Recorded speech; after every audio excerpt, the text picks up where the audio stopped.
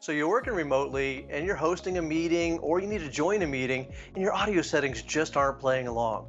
Well, I'm Mike Roderick, edutainer here at IT Pro TV, and I'm going to show you how to fix those problems when you're running Skype or Zoom or Teams on Windows 10.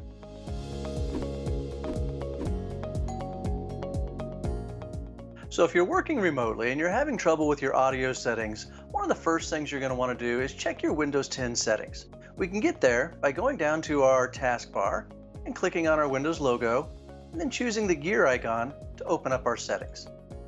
There's two places we're going to want to check in our Windows settings. There's the System as well as Privacy. Let's start with Privacy. Underneath Privacy, we'll find our microphone options. Here's where we can determine whether or not apps are allowed to access our microphones.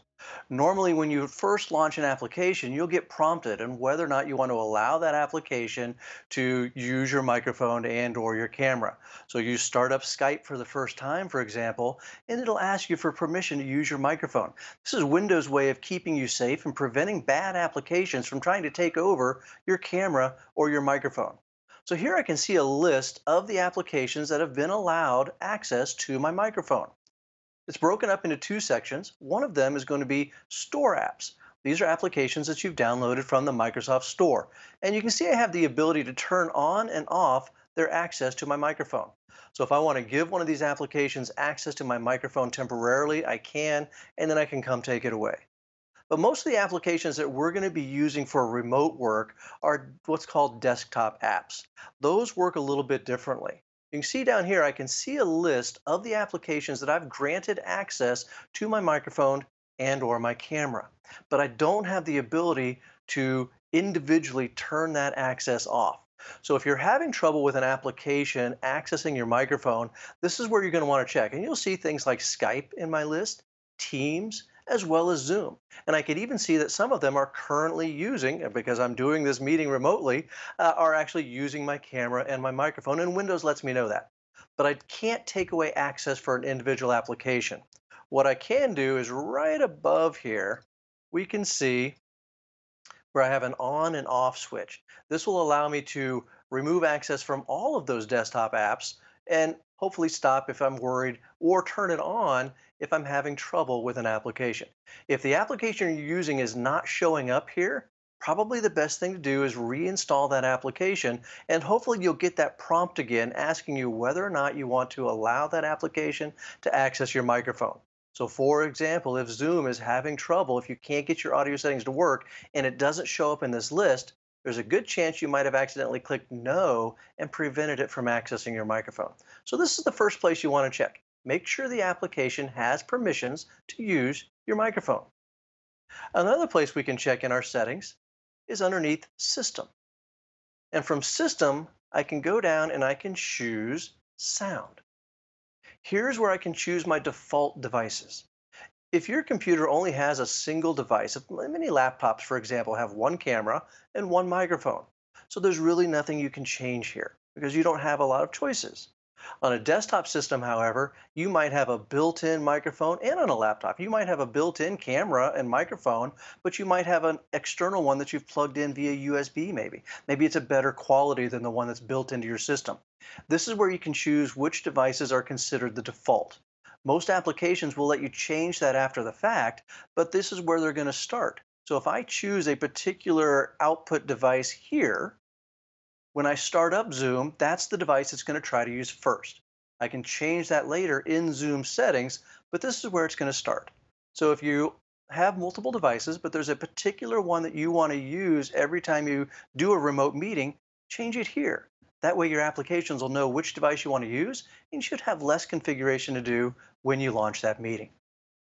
Once you've got your Windows settings straightened out, we've taken a look at make sure the application has access to the microphone, and we've set our default devices. The next thing you want to do is look at the individual settings for those applications. So if we open up Zoom, in the top right-hand corner, you'll have a little gear icon. If you click on that icon, that's going to open up your settings for Zoom. In the settings, you'll find the audio settings. So if you choose audio from the navigation tree over there on the left-hand side, you'll see where you have both speaker and microphone. So I can control what device the audio output is coming from so I can hear everybody else in the meeting. And I can choose what device is capturing my sound so everybody can hear me. And they also give you a handy dandy test ability. So for example, under speaker, if I hit this drop down list, I will see the different devices that I have available on this system. And I can pick the one I want, and then I can click test speaker. Hopefully you can hear that, and that means you're successful, that your device is working properly. If you don't hear that, then you're going to want to either change devices or go back into your Windows settings and make sure that device has been enabled and that Zoom has access to that device. You can also test your microphone. Again, pick the appropriate microphone from your list of devices. You might have one, you might have several, and then click Test Mic. This will give you the ability to test or record a quick snippet of sound, and then it's going to play it back for you. This will give you the ability to test or record a quick snippet of sound, and we'll stop that because we know it's working and we are good to go. So at this point, I should be able to join a meeting in Zoom and hear everybody, and they should be able to hear me. Now, there are some additional settings that you might want to change. You can stop here and just use it the way it is, or below, I have a couple of options that you might be interested in. First one here is use separate audio device to play ringtones simultaneously. This can be handy if you're, especially if you're using a headset. You might be on a call with somebody or using another application, and if your device is in use, you might miss a call because the ringtone is not being played because you're already using a device with another application. This, if you check this box, now you can pick a different sound device. Notice that the one I've chosen up here is not in the list down here because it's saying what other device do you want to use. So this will allow me to say, okay, I also want the ringtone to play on this device. That way, if my headphones are in use, I'll still hear the ringtone coming across my speakers and I won't miss that important call. Below that, you can choose whether or not your audio is joined automatically. You might want to start off unjoined and then have to join it manually when you get into the meeting. It's very convenient, though, to let it go ahead and join your microphone as soon as you join the meeting.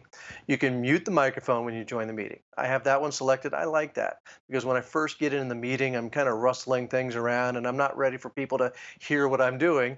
And then once I get into the meeting and get settled, I can unmute my microphone from the meeting.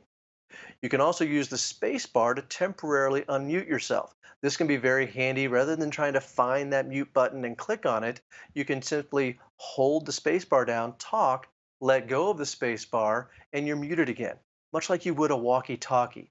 This can be nice unless you're doing some typing on another screen during the meeting.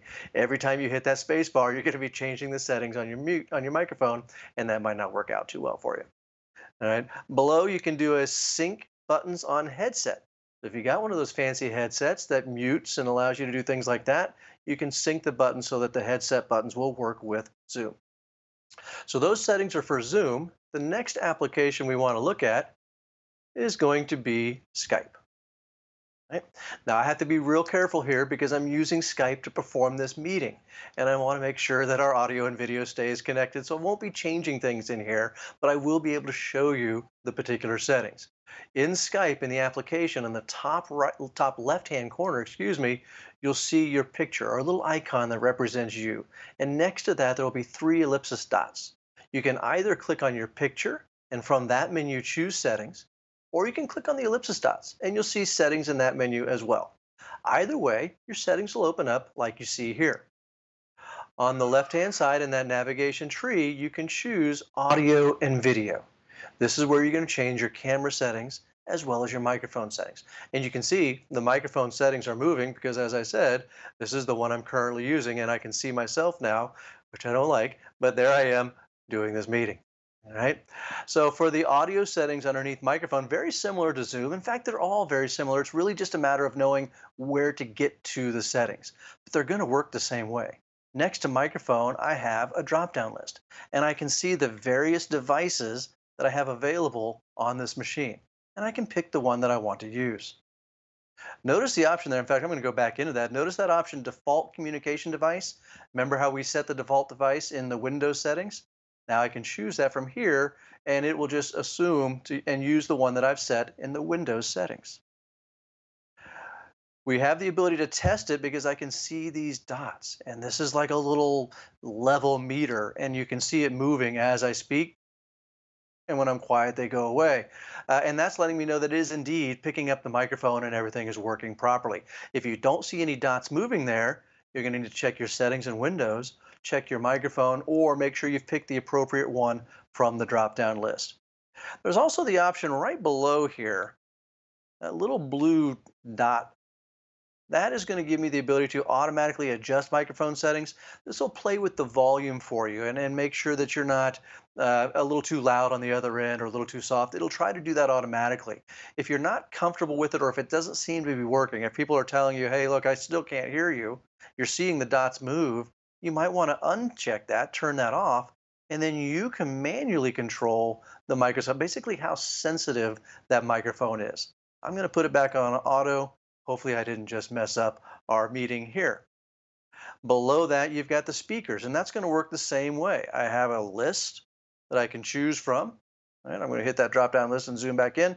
There's the different devices that I have on this system that I can choose to have the sound coming out of. Again, notice the option for default communication device, and that will just use the particular device that I've picked in the Windows settings.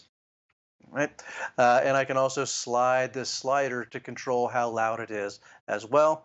And there's a handy dandy test audio. Now, I'm not going to use that in the middle of this meeting, but it'll do the same thing we saw in Zoom. It'll play sounds out of my speakers to make sure I can hear it, as well as record my voice and play it back for me to make sure that I have picked the appropriate microphone and is working correctly.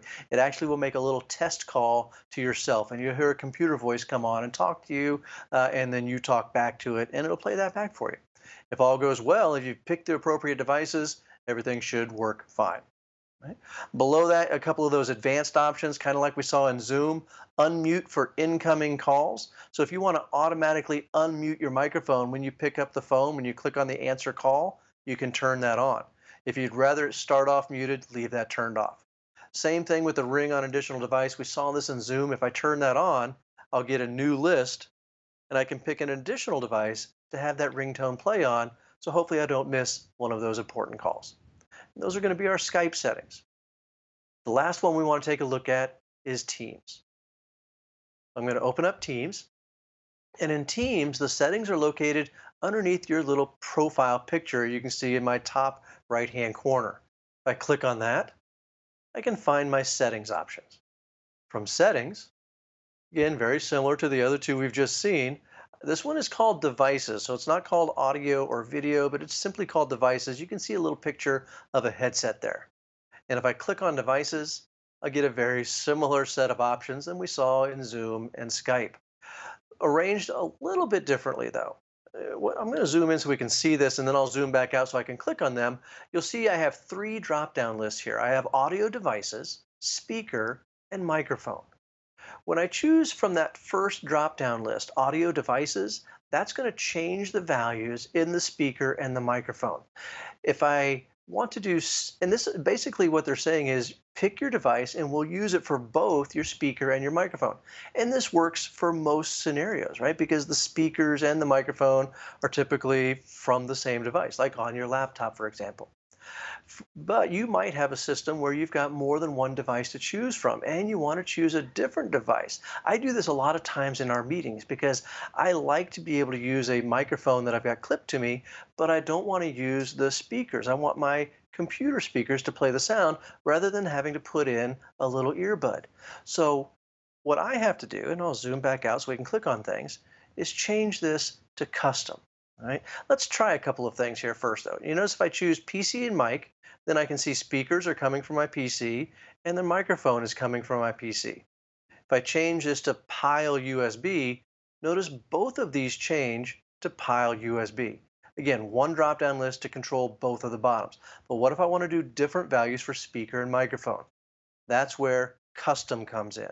So you can see that option for custom setup. I click that. That allows me to pick one device for my speakers, but a different device for my microphone. Notice I've got my PC speakers up on the top, and I've got my Pile USB sound card for my microphone. So if you want to mix and match, you want to go with a custom setup. They also give you the ability to make a test call so you can test out your settings and make sure your custom setup or whatever you've chosen is working. And like Zoom and Skype, I have the options for a secondary ringer. So I can pick whatever is I have in this list. Notice the one that I've chosen for speakers does not show up in this list because that wouldn't be, actually it does, doesn't it? Oops. So it is going to be there, but it'll let you choose that. If you choose the same one that your speakers are, it's not really a secondary ringer. So I'm surprised they allow me to choose that, but keep that in mind when you're picking those. Make sure if you're going to use a secondary ringer, pick one that's different from the current speaker setup. So that's a quick look at the different audio settings that you have available as we looked at the Windows settings to control what microphone is default and make sure the apps have access to those microphones. And then we took a look at Zoom, Teams, and Skype and the audio settings within. Hopefully this will help you the next time you need to either host or join a remote meeting. Check out the playlist for more working from home tips and be sure to subscribe to the IT Pro TV channel. I'm Mike Roderick, and thanks for watching.